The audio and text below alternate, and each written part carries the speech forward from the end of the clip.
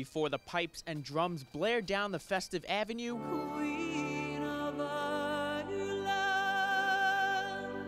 hundreds of worshipers gather on this feast day at the Manhattan Cathedral that bears the name of the patron saint. It's a wonderful day for the Irish and for everybody.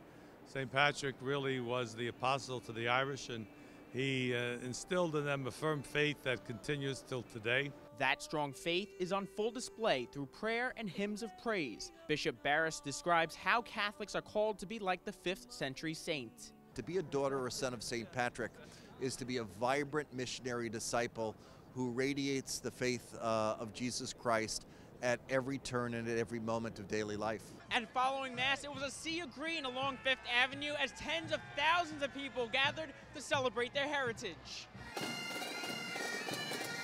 Despite the frigid temperatures, Cardinal Dolan says the annual event falls during an appropriate time of year. We're between winter and spring. The darkness, the death, the dreariness of winter, and spring with its life and light coming around. And that's sort of what the people of Ireland have gone through. They've had their share of winter, but they've never lost a sense of hope in spring.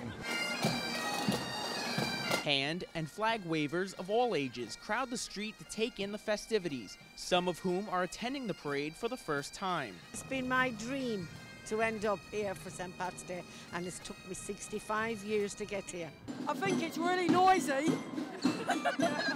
but it's very good.